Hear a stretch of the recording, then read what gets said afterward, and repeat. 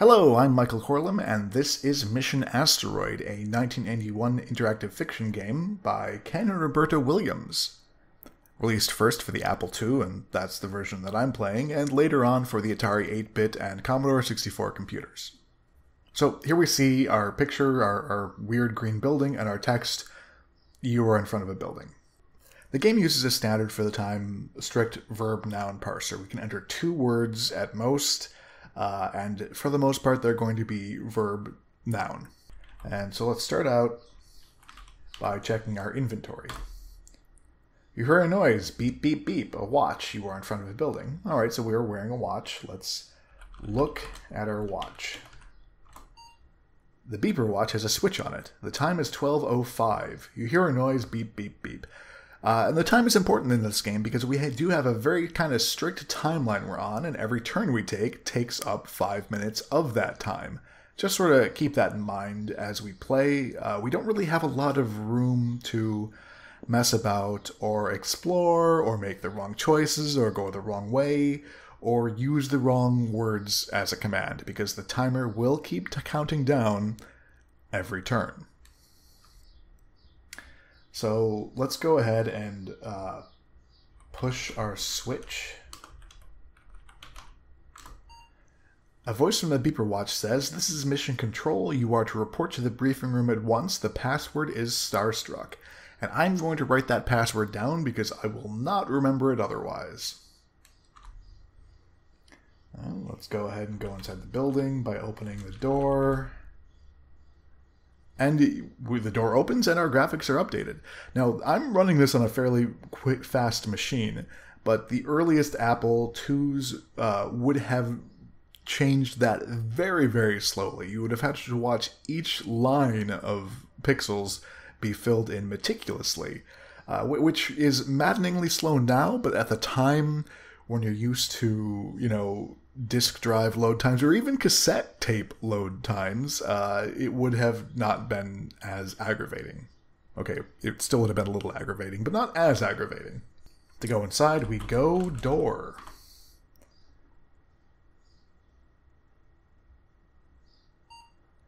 You're in the front office of the building. There's a secretary here. There's a doorway to the north and a doorway to the east. Enter command, north. The secretary says, "Password, please." Alright, and this is where we can use our Starstruck. Now, we might try saying, say Starstruck, or we can just try typing in Starstruck. And that works. The secretary says, "You may now pass."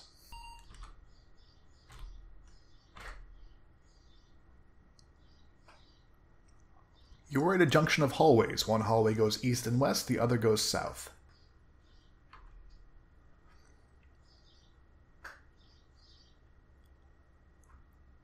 There's a general here. I think you had better salute. You're in a briefing room. Alright, we'll go ahead and salute, and I wonder if that general is behind a podium, or if that's a desk, or a sign. I'm not sure.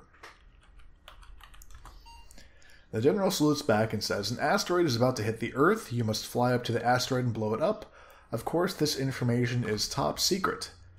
The asteroid is projected to strike the Earth at 7:15 tonight." Then he leaves. And that's the time we have. We basically have 7 hours and 15 minutes to complete our task here. And that isn't that many turns, to be perfectly honest. That's about 80, actually. And so each time we go to the wrong place or examine something or look at our watch, or I think even just enter a command that the game doesn't understand, that eats up one of our 80-something turns. So as much as I love to explore around in interactive fiction games and look at things and, kind of indulge myself with what the creators have given us, this game does not really give us that kind of margin. In fact, if you have not played it before, you will almost certainly lose, simply because you will have to backtrack to do things that you didn't know you had to do earlier, and you just don't have the time. This is not, in my personal opinion, great game design, but you have to keep in mind that at this time the interactive fiction genre was largely treasure hunts. You would go around, collect all of the valuable treasure you could find, and then you would get a score. This game is different. There is no score, and we have an actual goal of saving the Earth in an undefined kind of way. It could perhaps do a little better in letting the player know what they are to do next, but it's not too terrible compared to a lot of games. This does mean that, I have played this before, and in this playthrough I am going to be approaching it with the perspective of someone who knows what to do and what not to do, because if I don't, we won't finish the game. There is a diskette on the table. You are in the computer room. There is an Apple computer here. There are doorways to the east and west. Alright, so let's go ahead and get the diskette. Will disk work? Yes. I think so. Yes, there we go. The graphics are updated without the disk. And this is, again, a limitation of the parser. We want to put the disk into the disk drive, but we have to do it in 2 stages because each command can only be 2 words. So put disk, enter. Put diskette into what? Answer question. And then, is it in drive or into drive? I think it's into drive.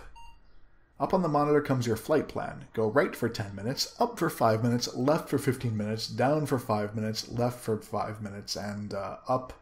I will be writing this down because it's complicated, and they're not going to tell you again. Up for 10 minutes.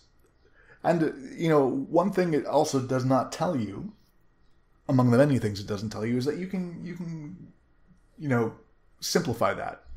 Because it had you going left and right and up and down, but, if you picture it as a grid, your flight plan is a lot simpler.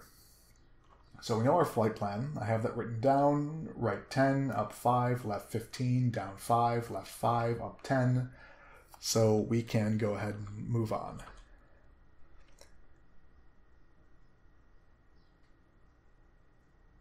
There are some explosives here. You are in the supply room. There are doorways to the north, east, and west. Alright, well, let's go ahead and get the explosive.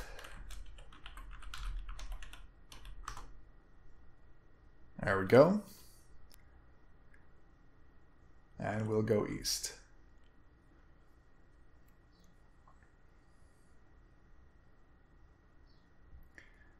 You're in the gym. There are doorways to the north, east, and west.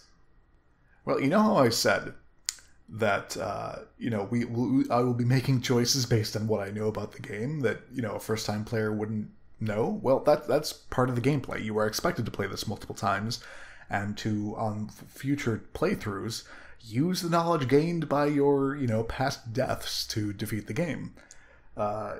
Again, not great interactive fiction design, but it is 1981. Woods and Crowther's adventure wasn't too long ago. So let's go ahead. We're going to exercise. And we're going to spell exercise correctly this time. Okay, you needed a good workout. Now you may ask yourself, hey, buddy, you only have 7 hours to save the Earth. Why are you working out? Well, I'll tell you later, but it's the game makes you, essentially, is the answer.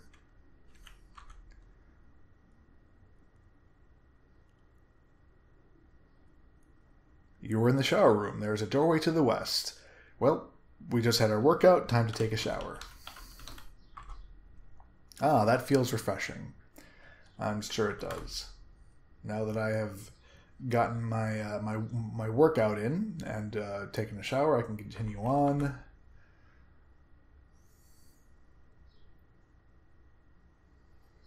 You are in a long tunnel. There is a doorway to the east.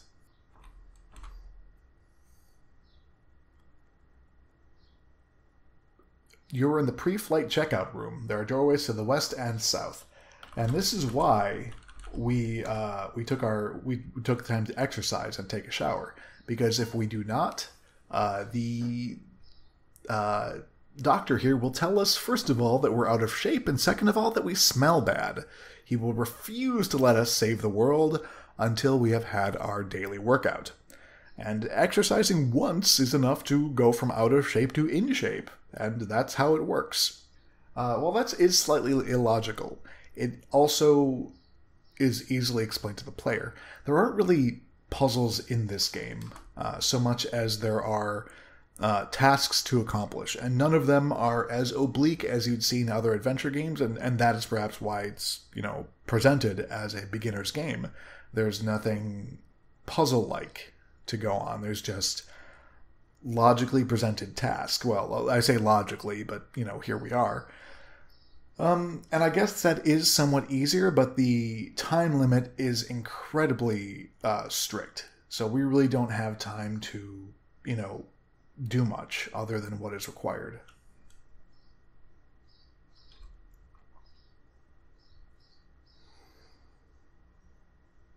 You're on an airfield. You see a rocket in the distance. And we'll go north. And I bring this up because a lot of these games will have puzzles that are far more illogical than you've got to go and take a shower before you go, get in the rocket.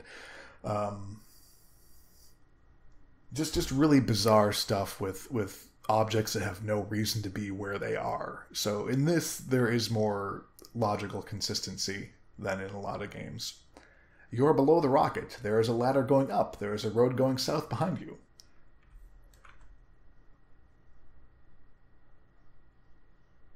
You're at the door of the rocket. A ladder is going down. There is a button by the door. Push button. The door opens.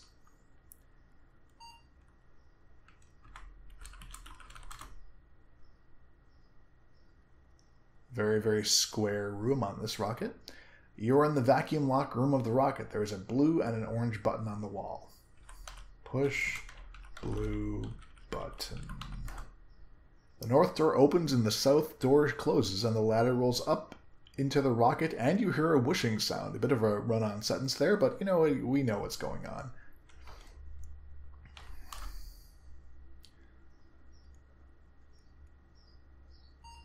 You are in the control room of the rocket. There is a console and a window here. There is a violet button on the wall beside you. And this is one of those places where we would spend a turn, reading the instructions and playing with the buttons to figure out what they do, but we don't really have time. So just to simplify, the throttle here, you push it to take off, you pull it to land, and the white, blue, orange, and black buttons are various directions to fly in space, the thrusters. I don't remember exactly what the violet button does, and I'm not going to press it and find out. It's probably self-destruct or something. But let's go ahead and fly away and take our trip to the asteroid.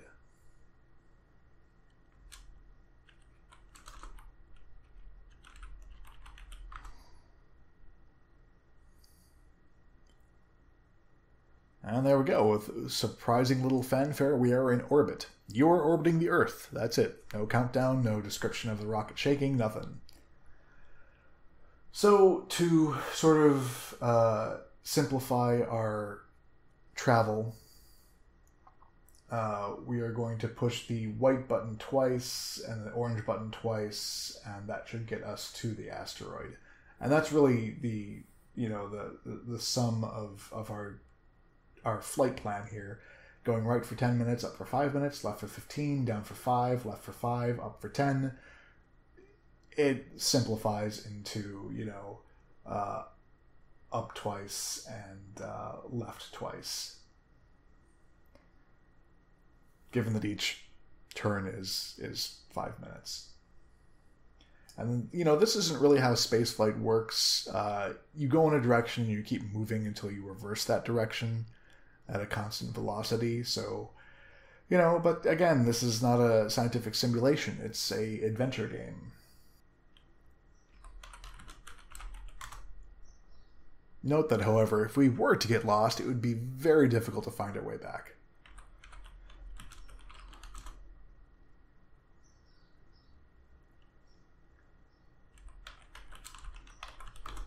Also note that the display window does change as we push our buttons.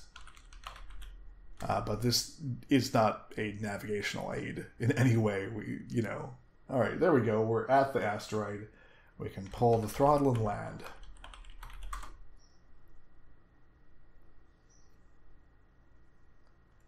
And here we are.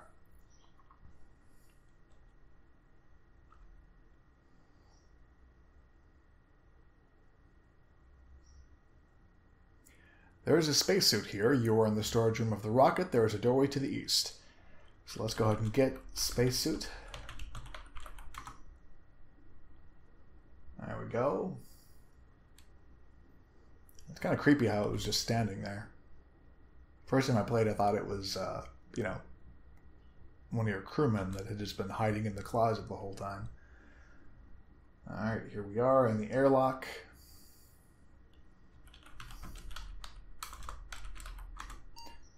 You are wearing the suit. Alright. I didn't look at the suit, but there's a dial this time, but there's a dial on it. The air is on, and this is our second timer. We have to get down to the asteroid, find the place where we're supposed to plant our explosives, which you're not told to do. Once you get to the asteroid, you just kind of have to intuit what to do. And then get back to the ship before our oxygen runs out. And there is not a very big supply, given our 5-minute turns.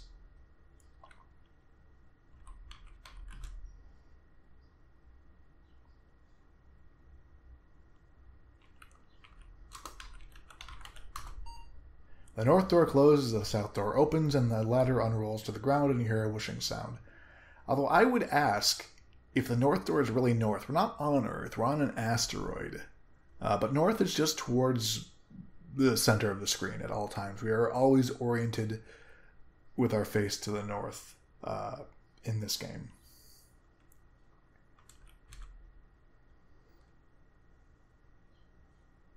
Although I think that when you're on the spaceship, you should be navigating by nautical terms, perhaps. Bow, stern, port, starboard.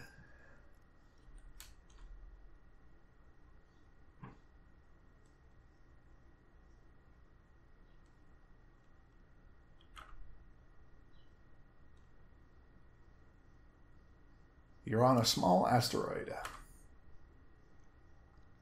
Again, I know where to go, and if I didn't, we'd be wandering and the Earth would be destroyed. You're on a small asteroid. There's a cave here. I think that's the Earth in the background, though it doesn't get bigger later.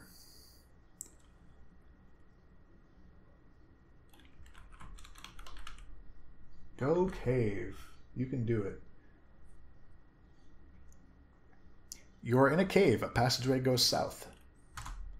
It's a very regular passageway with a frightfully right-angled turn.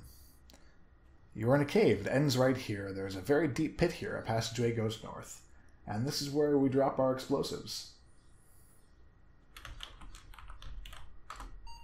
How many minutes? 90, 120, 150, or 180? Well, 90 is not going to be enough. It'll get us back to our ship, but we won't get far enough from the asteroid before it explodes. 150 or 180, I don't want to check my watch because that'll take up time, but I don't think we have enough, to dither. So I'm going to set it for 120, which seems to be the median response here. Okay, there you go. That's the response. Drop explosives. Where? In the pit or on the floor? Well, gee, I don't know. In pit. Okay, you have dropped the explosives into the pit. And there you go. That's what we need to do to destroy the asteroid. Land on it, find a pit, and drop some explosives. Let's just get back to the ship.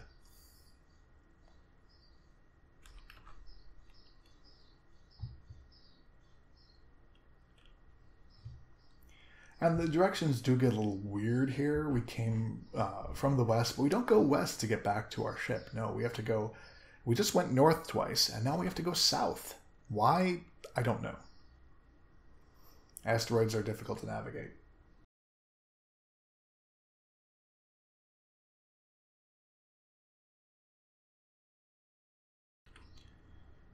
Push blue button. Well, I guess we're going to push just blue. The north door opens, the south door closes, the ladder rolls up. To the rocket, you hear a whooshing sound. Alright, and now take off the suit. I have, in the past, taken off the suit before cycling the airlock, and that is not a good time. Oxygen is no longer coming into the suit. See, there we go. We barely made it with the most, efficient route possible. We barely got back to the control room. We barely got the suit off before the oxygen ran out. All right, to get home, we pretty much do the same thing we did before to get here, but in reverse.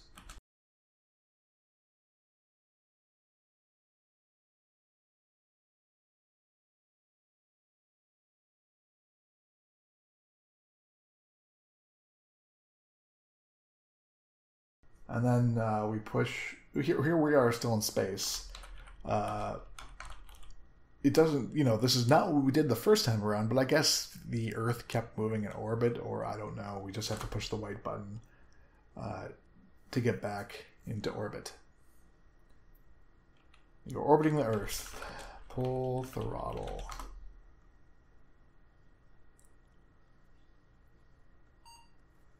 You're in the control room of the rocket. There's a console and a window here. There's a violet button on the wall beside you.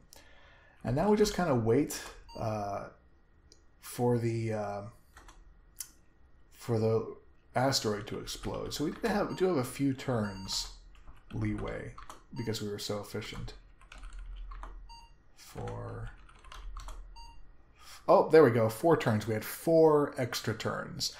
The asteroid has exploded. You have saved the Earth. Ken and Roberta Williams, thank you for playing Mission Asteroid. Goodbye. You are in the control room of the rocket. There is no end to the game. We can continue walking around if we want. We can take a look at those areas that we missed the first time. That we had to run past in order. We only had our 4-turn leeway.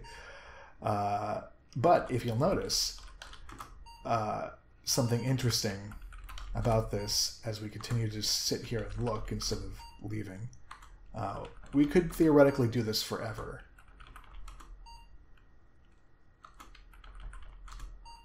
But they actually forgot to implement, or they forgot to end the timer for the asteroid. So, after the game, there is no end.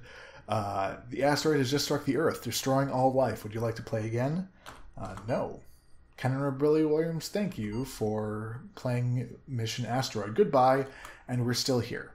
So even though we both saved the Earth and saw it destroyed, the game continues.